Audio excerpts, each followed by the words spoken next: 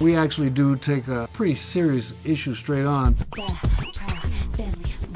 Penny discovers that one of her school teachers, who happens to be her toughest school teacher, is actually living in the teacher's lounge. In other words, she's homeless. Her name is Miss Hill, and she's being played by none other than Miss Tiffany Haddish. I'm Miss Hill. Miss Eckhart's water broke. Yes, she's giving life today, so I will be taking over the class. My character, Miss Hill, is a no-nonsense, doesn't have time for silliness type of teacher. She's quick to give you detention, quick to let you know that you're failing at something. Everybody put your books away and get ready for a pop quiz.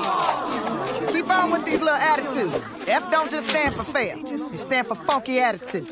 What I like about Miss Hill is she don't take no mess. Also, I love that she has curly hair. Why is there a microwave in your front seat? Why anybody else would have a microwave in their seat so they can cook Hot Pockets while they driving. Really? You're not very bright, are you? It does make a statement on the teachers and their wages. And we all know that teachers are very valuable in today's systems. What did you do now, Penny? Nothing. I just invited Miss Hill over for dinner, if you don't mind. Of course we don't mind. Welcome, Miss Hill. I'll go set an extra place. And I kind of told her she could stay here with us until she got on her feet. Why the heck would you do something like... It's so important to my community, so important to young Black girls and boys to see this family living together, going through their trials and tribulations.